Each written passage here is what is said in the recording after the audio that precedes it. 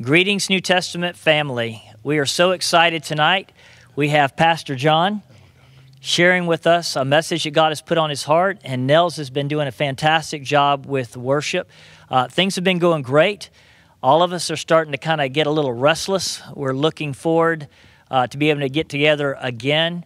But until we do, are able to, I should say, God is using this to connect us again. As you begin to watch this video, remember that we're going to take communion together at the end. And so you might want to prepare to receive communion at the end of this message. I want to open us up with a word of prayer. Heavenly Father, I thank you for the opportunity to gather together with these men, knowing that your Spirit is with us, God, that you place your anointing upon us, God, that we're not here, Father, to do anything in a way to entertain or anything of that nature, God. But we are here submitting ourselves to your Spirit, God, asking that you take us, God, just humble men, common men, God, and that you use us, Lord, to speak, Lord, and to speak forth, God, your truth, God. And so we're asking for your anointing, God. We just present ourselves as clay vessels, asking, God, that you are glorified in this, and that we are led by your Spirit to speak your truth. And God, we have such a precious family here at New Testament Fellowship. Let many hearts be touched, God, by what you do this day. And we just give you gratitude and thanks for it in Jesus' name. Amen.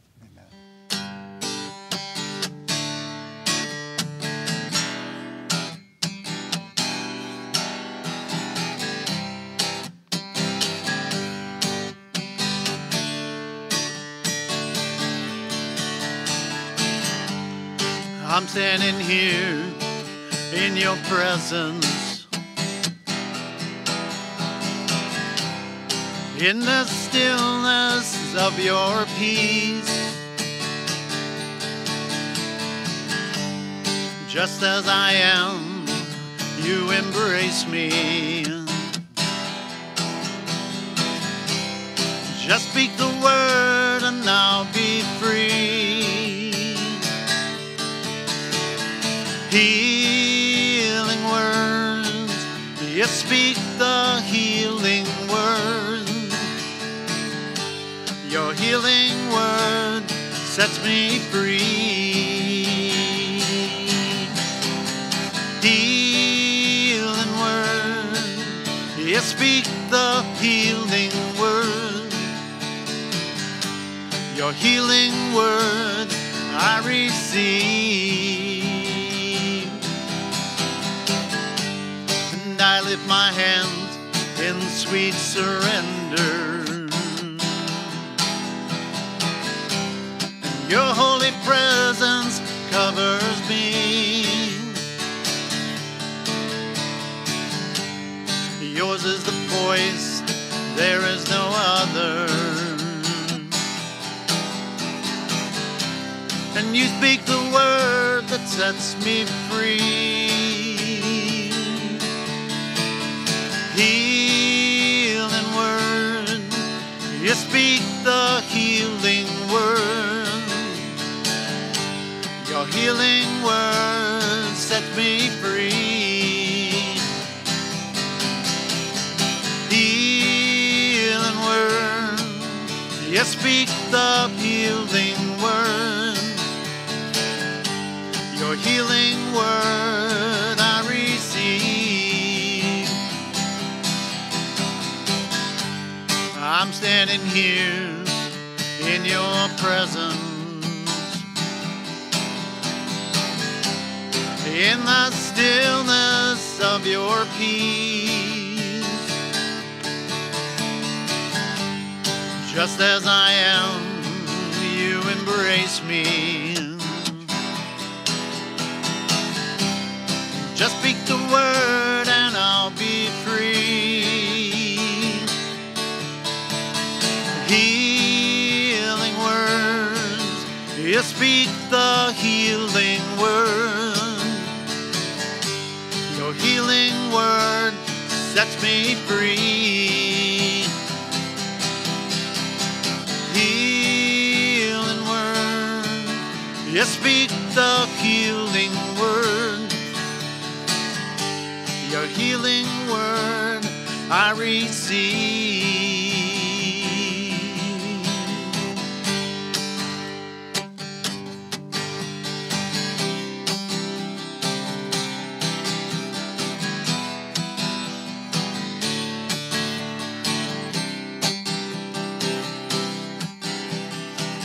In the secret, in the quiet place,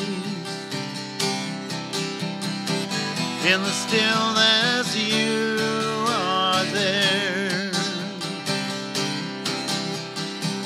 In the secret, in the quiet hour, I wait only for you, 'cause I want to know you more.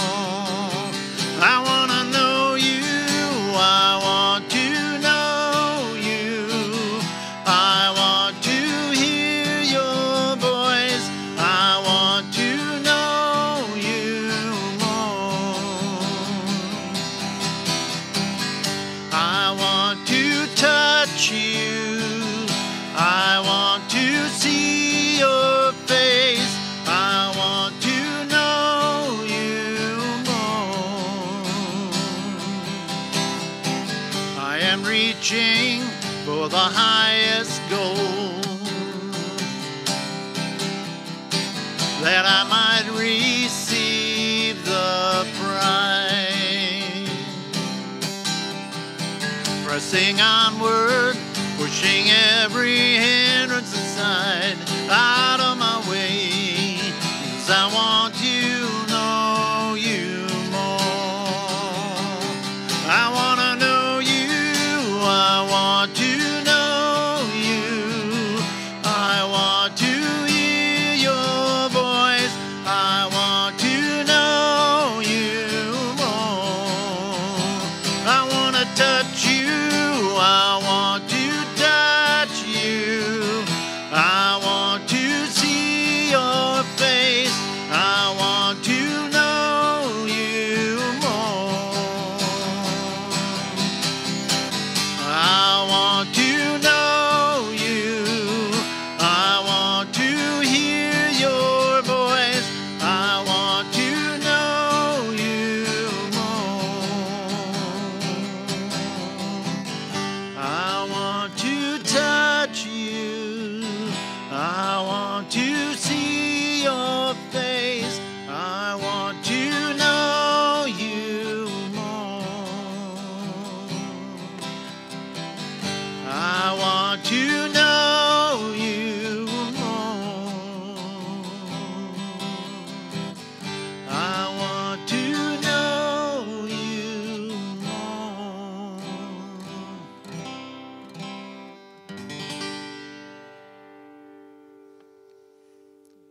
Well, hello, dear church family. I've tremendously missed you, and in these unprecedented times, I have been looking forward to speaking with you and appreciate the opportunity, Pastor Doug. Unprecedented times call for a rediscovery of biblical prophecy.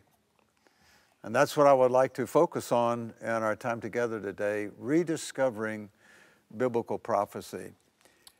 As we begin to get underway today, I'd like to make a distinction between biblical prophecy, what the Apostle Peter called the prophecy of Scripture, and spoken prophecy that we might hear in a church service or through a gifted prophetic ministry.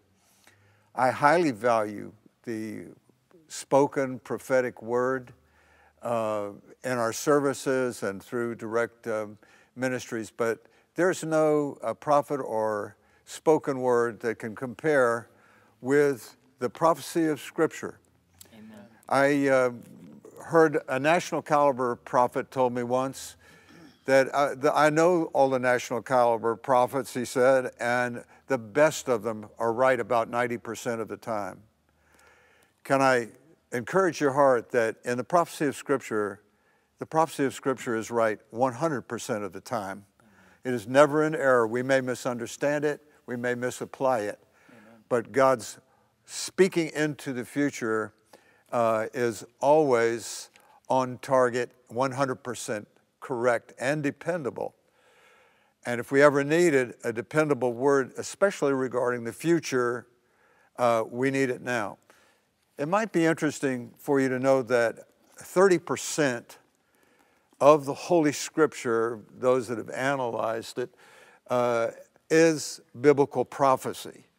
It is a huge, almost a third of the Bible is biblical prophecy. As sadly, as I might mention in a moment or two, you don't hear too much about biblical prophecy from our pulpits. In fact, I'll go there right now. One study which studied over 1,000 evangelical messages found that only 2% of them had to do with biblical prophecy. So we're talking about 30% of the Word of God, and only 2% of these 1,000 messages had to do with biblical prophecy. Certainly in our time, we need a rediscovery of the value and the importance of biblical prophecy. Of course, not just to ministers or preachers, but to God's people. So here we go. Usually when someone is talking about prophecy in Scripture, they'll make a distinction between foretelling and forthtelling, or speaking to the future. Now, God's forthtelling, He's speaking to a present situation and what I call the near now. Because sometimes He's dealing with something, He's saying something is going to happen. It may not be instantaneous, but it's right on the horizon. It is going to happen very soon, if not nearly immediately. God's speaking truth and reality into the near now, our present. And there's a significant part of biblical prophecy is forthtelling. I'm trying to get my terminology correct here. But foretelling, this is God speaking to the future through human personalities, the personalities of the biblical writers. God speaking to the future. It is tremendously relevant to where we are now, and it has always been tremendously relevant, but especially now. And so I'm hoping, by God's grace, to reignite a desire in your heart to begin to examine the prophetic Scripture once again. Amen. And to allow God to do His amazing and special work through this portion of His living Word. You know, Jesus made a statement once that's just mind-boggling. He said, "Heaven and earth shall pass away."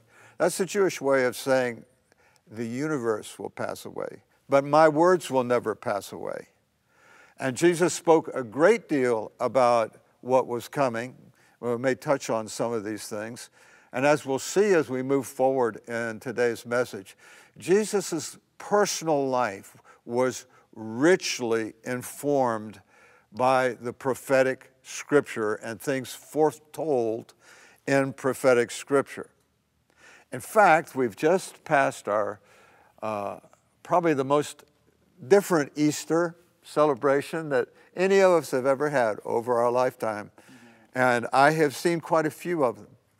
But on that first resurrection day, Jesus appearing to His initially skeptical and then joyful disciples, showing Himself vibrantly alive. And when He had settled the question that He was actually alive and raised from the dead in their minds, He gave them a Bible lesson. And I just want to hit you with a few of these verses. He said to them, "This is what I told you while I was still with you. Everything must be fulfilled that is written about me in the law of Moses, the prophets, and the Psalms." And then He opened their minds so that they could understand the Scriptures. He said to them, "This is what is written. The Messiah will suffer and rise from the dead on the third day, and repentance for the forgiveness of sins will be preached in His name to all nations, beginning at Jerusalem." The Lord actually took His disciples through a quick course on biblical prophecy as it pertained to Him.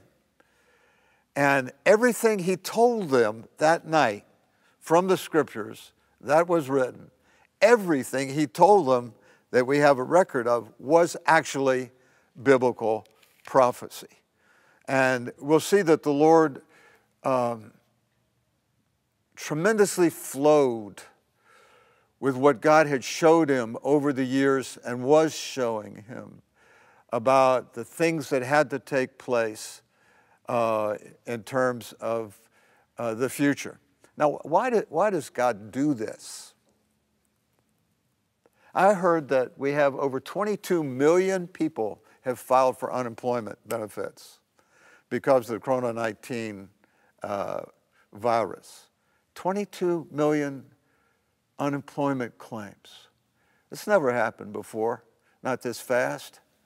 And no one knows for sure where it's going to end.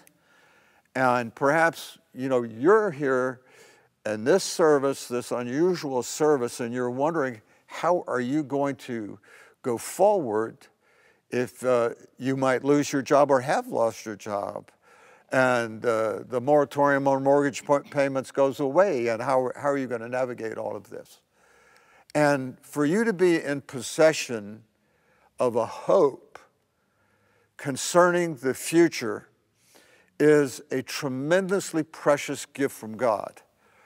And Bible prophecy, for those that have received Christ as their personal Lord and Savior, Bible prophecy serves to give you a hope about certain fixed realities that are not going to change, they're not going to go away, and they will be fulfilled in your future and in the future of God's people. Bible prophecy also serves to give a warning to people that have not yet repented and not yet surrendered their lives to Jesus Christ. It's amazing. I was thinking of Noah, my brothers. Not Noah, but Jonah. And Jonah is sent reluctantly to Nineveh, and he goes with this amazing message. In 40 days, Nineveh will be destroyed. An amazing long message. And he walks through this great city of Nineveh with that simple message, in 40 days, Nineveh will be destroyed. That was a prophetic word about the future, the near future. And an amazing thing happened. From the king all the way down to the lowest commoner, they repented. And the king called for repentance, and the people responded. And they even put sackcloth on domestic animals. The depth of their repentance was so deep. There was a warning about what was coming, and these people repented and heeded. And I don't know where you are today, and if things are really up to date with you and God through Jesus Christ, but you can repent by God's grace. You can embrace change, and with the Lord's help, enter into a place of hope. I want to read you a scripture regarding hope out of 1 Peter. It says, "Praise be to the God and Father of our Lord Jesus Christ." Is there an amen? In his great mercy, he has given us new birth into a living hope through the resurrection of Jesus Christ from the dead, and into an inheritance that can never perish, spoil, or fade. This inheritance is kept in heaven for you. Now, before I talk a little bit about hope, I want to say this. Your 401k plan, if you have one, may be dashed to smithereens. Or you may be zipping through your life saving like crazy, paying your bills because you have lost your job. But friends, there is an inheritance for every one of God's children, and actually we can build on that inheritance. We can build up our rewards. It's beyond the scope of what we have to deal with today. But there is an inheritance that no up or down, no virus, no change in political setup, communism, socialism, capitalism, nothing can touch this inheritance that is laid up for you in heaven. It's real, and it is going to be very, very tangible when you cross over. And could it be that part of what God would be doing in this era is refocusing some of our life's priorities and our personal investments? And I'm not thinking of money so much, but how we're investing our actual lives. Because if we're in the grip of what the apostle called a living hope, then it changes things for us. Now, hope, a lot of people get a misunderstanding of what we're talking about when the scripture talks about hope. You know, it's kind of like, I hope so. Yeah. I hope I don't get laid off. You know, it would sure be nice. I wish it would happen. That is not at all what biblical hope is about. Biblical hope is when God makes a fixed promise about something that is going to happen, something that is going to happen in the future. We don't know what the timing is. We can't make it happen. Now, faith is a kind of a now thing. Now faith is the substance of things hoped for, etc. Hope has to wait, but it's waiting in the certainty that it's coming. And you have a living hope, or you can have a living hope, if you give your life to Jesus Christ. And if you're a believer, it might be time to rediscover some of the great things that the Lord has laid up in store for us in the realm of the living hope. Now, to move off our preliminary comments and maybe pick up the tempo a little bit, Pastor Niels, Bible prophecy can really help us navigate our present situation. I'm extremely gripped how Jesus, at the crisis time, or one of the major, probably the major crisis time of his earthly life and ministry, was guided and directed by biblical prophecy. Walking to the Garden of Gethsemane, he makes this statement: you're all going to fall away tonight because of me.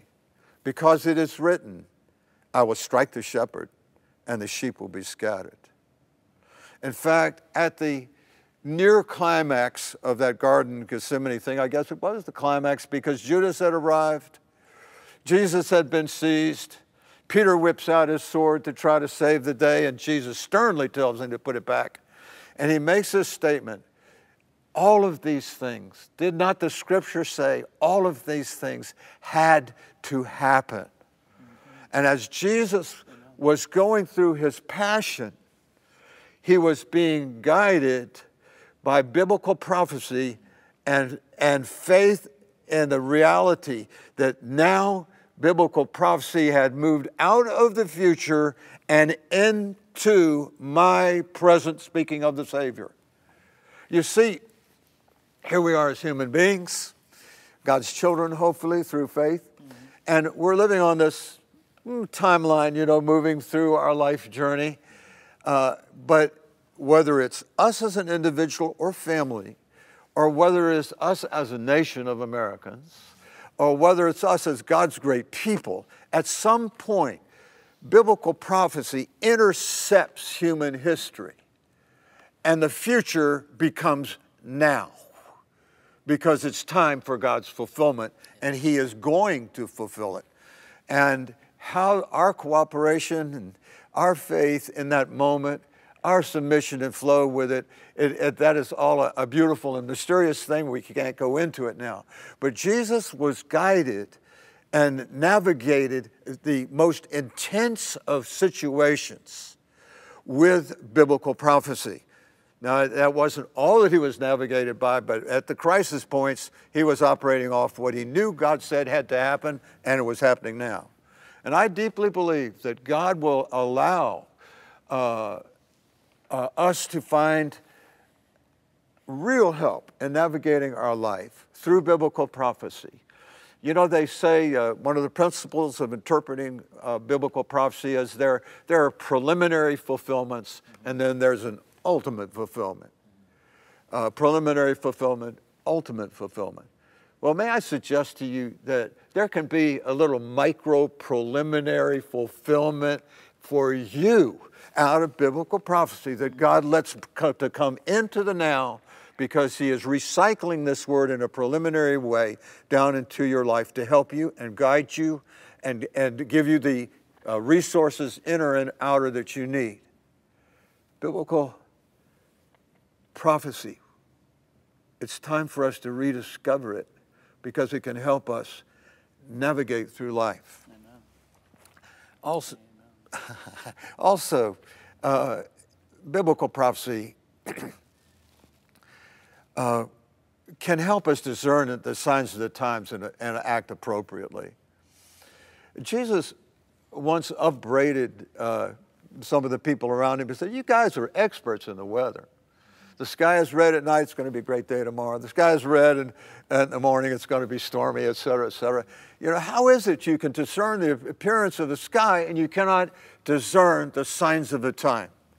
Well, biblical prophecy allows us to have a better grip on discerning the times in which we live. For example, Bill Gates of Microsoft wants you to have a tattoo or a chip implanted in your body, or at least to have a certificate of immunity to the COVID-19 virus. What do you think about that? I read in Revelation 13 that there's a mark of the beast coming, and it's eternally deadly to take that mark. I'm not saying that this is the mark of the beast, but it could be a preliminary. But we can get a handle on the signs of the time through immersing ourselves in biblical prophecy, and it can help us make the right moves to say no to the right things and yes to the right people as we accurately discern the times.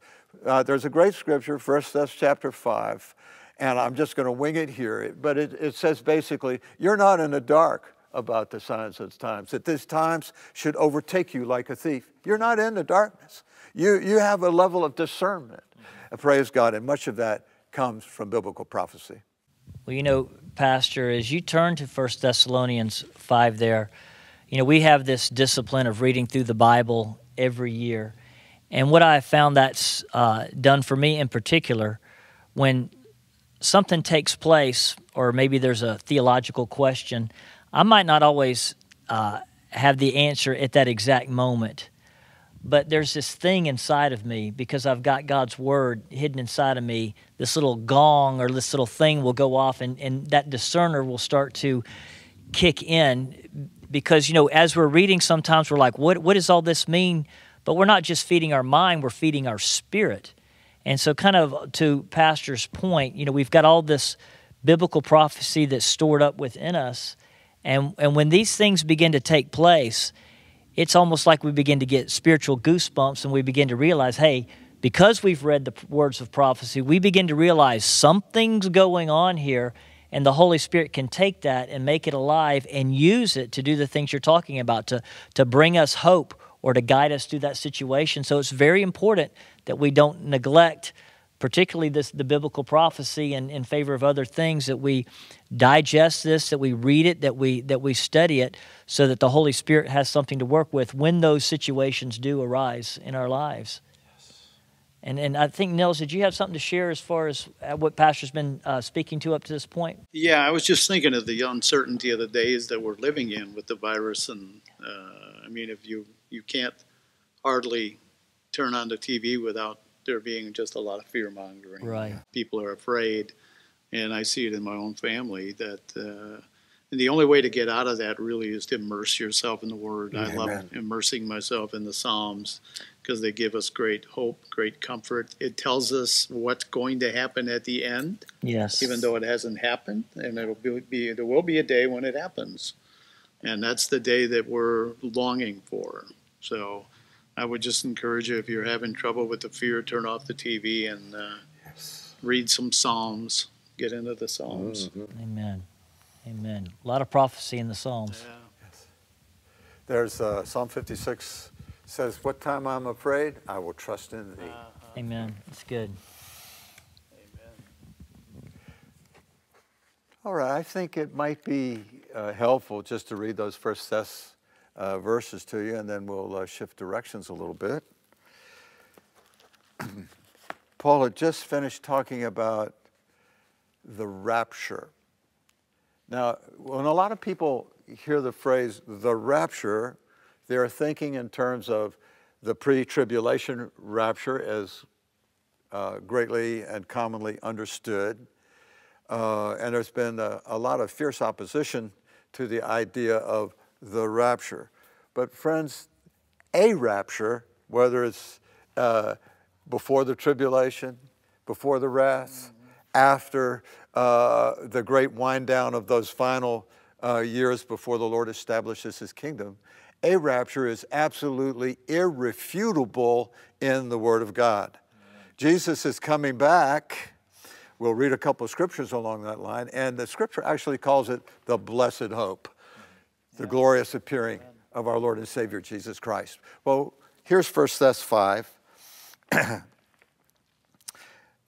I'm going right to the chapter, verse 1. Now, brothers and sisters, about times and dates, we don't need to write to you, for you know very well that the day of the Lord will come like a thief in the night. While people are saying peace and safety, destruction will come on them suddenly, as labor pains on a pregnant woman, and they will not escape. But you, brothers and sisters, are not in the darkness, so that this day should surprise you like a thief. You are all children of the light and of the day. We do not belong to the night or to the darkness. So we're not to be surprised by developments as God moves the future more closely to the present. The whole concept of the day of the Lord is beyond what we can do today, but maybe sometime we'll talk about it, but you're going to find it in the scripture. So, biblical prophecy can also give us a grand ultimate context for our life. I mean, the big, big picture about what is actually going to happen to us in the future. And I'm not thinking of what's going to happen next month, or if a certain political party is elected, or this or that. I'm talking about the big picture. What happens as a believer when your body stops working? From COVID-19, coronavirus, or any other factor. Absent from the body, the scripture says, is to be present with the Lord. Jesus made this statement. He says, let not your heart be troubled, and don't be afraid. Amen. You believe in God, believe also in me. In my Father's house are many mansions. Yeah. If it were not so, I would have told you. I go to prepare a place for you. And if I go, I'll come again and receive you to myself, that where I am, there you may be also. That is a statement of one of the ultimates, part of the ultimate context of our life. The scripture says God's going to wipe every tear out of our eyes. He says it more than once in the book of Revelation. That's no big deal. If you're carrying sorrow, if you're carrying profound disappointment, including disappointment in yourself, but you've been born again through receiving Jesus Christ as your Savior, there's coming a time when the Lord is going to wipe every tear out of your eyes and out of your heart. So it provides this big context. Friends, heaven is real. The scripture says Abraham saw the heavenly city. And I mean, Abraham, in his day, and it would be true to a large extent in our day, was fabulously rich. It didn't affect him at all in terms of what was really important to him, because he saw a city and his heart was in that eternal city that we call New Jerusalem. Heaven is real, and the believer in Jesus Christ gets to go there. That's just a glorious part of the big context. You know, we're hearing an awful lot about communist China, an awful lot about communist China. And sadly, I believe a whole big, huge amount of it is true, including some sad, tragic compromises on the U.S. side of things. We're not going to go there any further than that. So the communist revolution sweeps over China, and there's a missionary couple there, John and Betty Stam, and they're being led away to their execution. And the executioner says to the Stams, "Do you know where I'm taking you?" And John says, "I don't know where you're taking me, but I know where I'm going." Oh, praise God. What a tremendous statement. When the communist North Koreans swept down over the South, one of their primary targets was Christian pastors. And a Christian pastor and his family were forced to dig their own grave, get down in the grave, and they were told, repudiate your Christianity, deny Christ, affirm our glorious revolution, and you can come up out of that grave and help us make this revolution work. And the children were crying. The husband was very tempted, or tested, by the prospect of his family's death. And he was pretty shaky, and his wife said, in effect, honey, steady up. In a few moments, we'll be with Jesus. And they stayed firm and were covered over and perished in the natural. They put on a martyr's crown and entered heaven and that great company of martyrs. You see, they were operating with the big context, the ultimate context of their life that is provided by biblical prophecy. Now, what about this? Does God give us biblical prophecy just to kind of stir up our curiosity and give us a lot of cool facts, about the future or whatever? No. No, he doesn't. God gives us knowledge of the future to give us hope, but also to call us into a way of life, a way of holiness, to be frank, but a way of life that we would want to be living when the future becomes the now. So there's a huge emphasis in biblical prophecy, and particularly in the New Testament, on making sure that your life is lining up with the holiness of God and with the character of Jesus Christ. So let me share a few verses with you on this, and then we'll move toward a close of my part of our ministry today. So one of my favorites is in 1 John. I'll find 1 John eventually. Okay. I'm writing these things to you about those who are trying to lead you astray. I'm in 1 John chapter 2. Is it pretty obvious, brothers and sisters, that there are groups, organizations, individuals, some of them with billions of dollars, that are trying to lead God's people astray?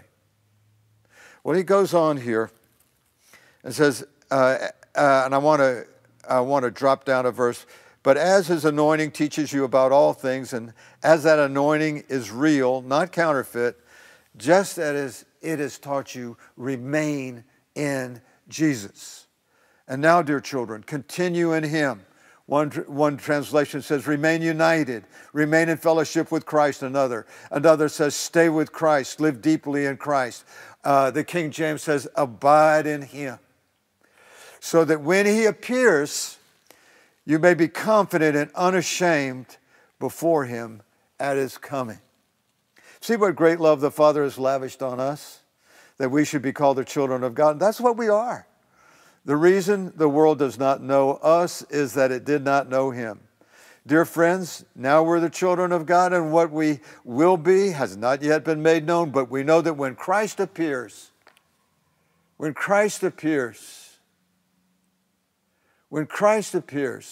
going to read a little more of these verses. Are you, dear friends, looking for the appearing of Jesus Christ? Are you eagerly waiting for the appearing of Jesus Christ? Paul, in talking to the Thessalonians, makes this statement: you turn from idols to serve the living and true God, and to wait for his Son from heaven, Jesus, who saves us from the wrath to come. Are you eagerly waiting for Jesus to come back? This is a serious question. So we know that when he appears, we shall be like him, for we shall see him as he is. And all who have this hope in him purifies themselves just as he is pure. Peter, an amazing series of verses. And Peter, 2 Peter talks an awful lot about the last days. An awful lot. And he says, for example, verse 10 of chapter 3, "But the day of the Lord will come like a thief in the night. The heavens will disappear with a roar. The elements will be destroyed by fire. The earth and everything done in it will be laid bare. Since everything will be destroyed in this way, what kind of people ought you to be? You ought to live holy and godly lives as you look forward to the day of God and speed its coming. So then, dear friends," he says, "since you're looking forward to this, make every effort to be found spotless, blameless, and at peace with Him." Are we looking forward? Are we gripped enough by biblical prophecy that we're not just looking at COVID-19 and the unemployment numbers and this, that, or the other in our natural situation, but are we looking forward to the return of the Lord? And I'll say this, Paul had to work real hard to try to build unity in the churches that he had founded and worked on. It was an ongoing struggle, and one problem was one brother criticizing another brother, and passing judgment on another brother and this kind of thing. And he says in Romans 14, "Who are you to judge another man's servant? We will all stand before the judgment seat of God. We'll all give an account of ourselves to God." This is for born-again Christians that are living in grace, that have been saved by grace. Our life will be reviewed, and we will be rewarded for everything that can be rewarded and everything that cannot be. I don't know how the Lord will speak to it, but we're forgiven. It's not an issue of heaven or hell for a born-again believer, but we must all appear before the judgment seat of Christ, the Scripture says, that we may receive that which is done in the body, whether it's good or bad. So there's a tremendous call for us in light of future certainties, in light of the hope that we embrace, to start living like citizens of heaven. Amen. Like actual children of God, like members of the family of the Lord. I understand, and from personal experience, that our flesh is very real. It can trip us up. We fail. Sometimes we fail habitually. And there is grace, and there is forgiveness, and there is help, and there is direction, and there is strength from the Lord. But we dare not let go of the idea that the Lord is returning. We will give an account. We want to be with Him, and we're seeking Him for grace, to be like Him, actually.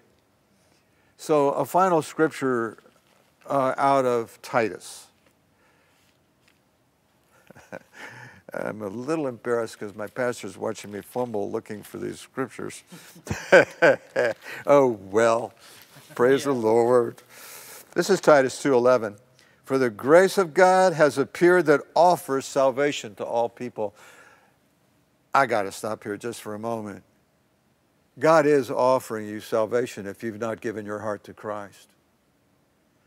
It is the most amazing offer. Total forgiveness of every sin you've ever committed, and entrance into that eternal kingdom and the eternal city where He lives. All through faith, repentance, and faith in Christ. Repentance basically meaning you're ready to change, you're ready to go His way. And faith in what Jesus has done at Calvary and beyond.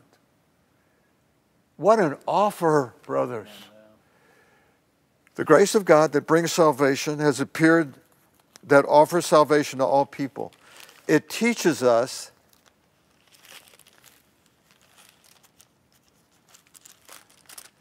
to say no to ungodliness and worldly passions, and to live self-controlled, upright, and godly lives in this present age while we wait for the blessed hope, the appearing of the glory of our great God and Savior, Jesus Christ, who gave Himself for us to redeem us from all wickedness and to purify for himself a people who are his very own, eager to do good works.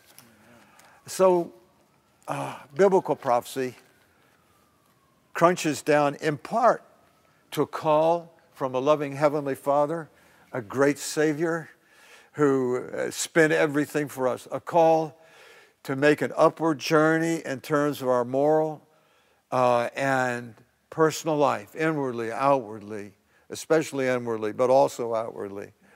The Lord is coming back. He's coming back. And he sits as the chief executive officer of the universe, all authority in heaven and earth given to Jesus Christ.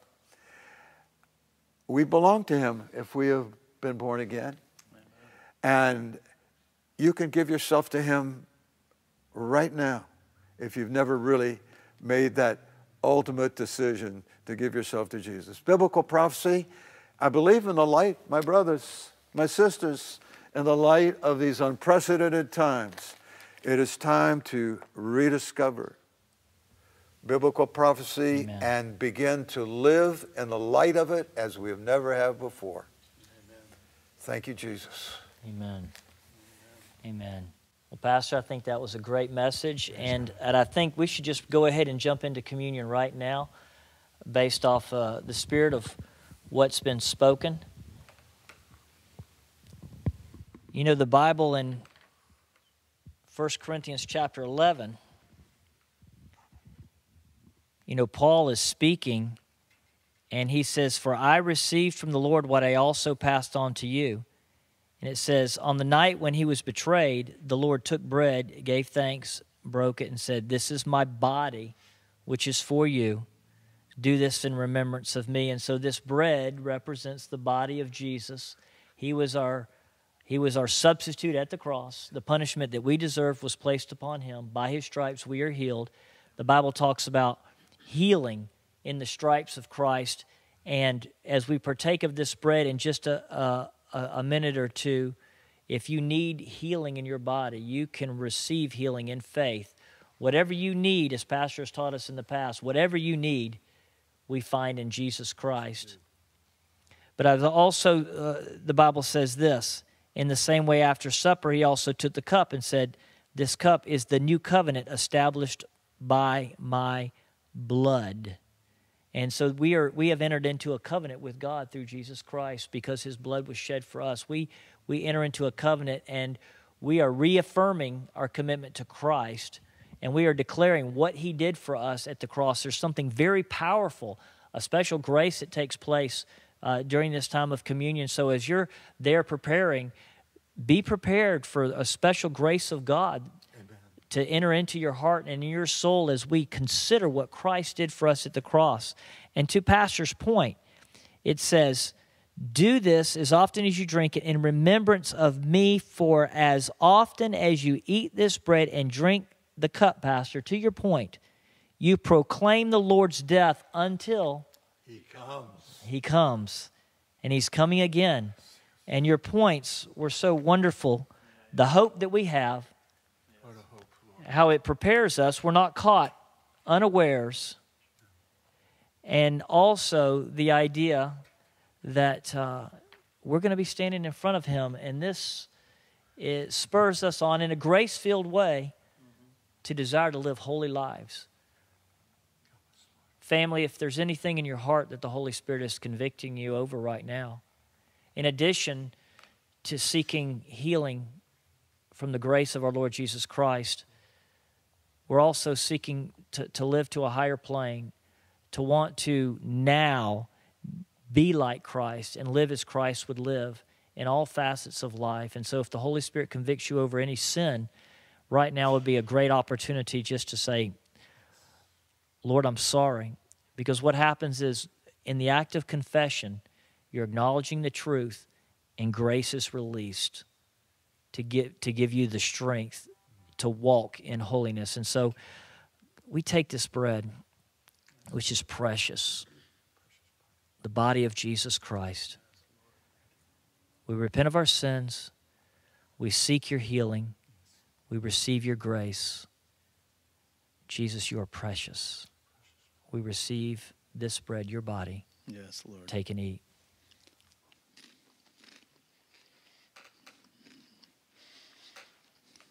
Amen. Your message last week on grace and truth really fits in with this, because when that prophecy of the end time intersects with the present, the time of grace and truth ends. That's the period that we're in now. We're in a period of grace and truth, where if you have not turned to the Lord, you can do so. Now is the time to do it. The cost for that was his precious blood and was his body. We encourage you to seek the Lord while he may be found. Amen. If you have not done so. Amen. Lord, we thank you for the blood that was shed, for your body that was given, Lord. Yes. Again, Lord, we drink this cup in remembrance of you, and we anticipate the day of your return. Take and drink. Hallelujah. Amen. Well, Brother Niels, can you close us out with a song? Yeah, I just decided I'm going to sing a song that you might not know. I haven't sung it in a while, but I think I can do it. It's Zephaniah 3:17. The Lord thy God in the midst of thee is mighty. Oh, hallelujah. Let's see.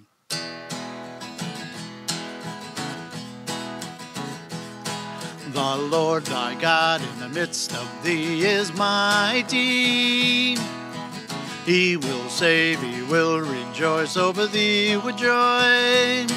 He will rest in his love, he will rest in his love, he will joy over thee with singing. He will rest in his love, he will rest in his love, he will joy over thee with singing. The Lord thy God in the midst of thee is mighty. He will save, he will rejoice over thee with joy. He will rest in his love, he will rest in his love, he will joy over thee with singing. He will rest in his love, he will rest in his love, he will joy over thee with singing. The Lord thy God in the midst of thee is mighty. He will save, he will rejoice over thee with joy. He will rest in his love, he will rest in his love, he will joy over thee with singing. He will rest in his love, he will rest in his love, he will joy over thee with singing. He will rest in his love, he will rest in his love, he will joy over thee with singing. Hallelujah. Oh, glory. Thanks, Niels. You're welcome. Praise God. Bless you all. Amen. This certainly has been a special time, and I'm going to ask Pastor if you'll put a blessing over our church family as we close out our service today. Thank you, Pastor Doug. Our Father in heaven, Yes, Lord. through our precious Savior, Yes. Jesus of Nazareth, Son of God, Son of David, Son of Man. Father, in Jesus' name, I bless your people. You are their shepherd, Lord Jesus. They shall not want, according to your word. Father, you are their shepherd. Jesus, you are their shepherd. And I bless them with an increased sense of your presence in their daily life. Lord, may they learn, may I learn, may we learn to dwell more fully in the secret place, to abide in Christ, to confess that he is our shield and our fortress, to set our love upon him. Father, I bless your people now. Keep them safe, totally safe, and bless them in this wonderful, amazing season. In Jesus' name, amen. Amen. Praise the Lord. Till we meet again, God bless you, church family.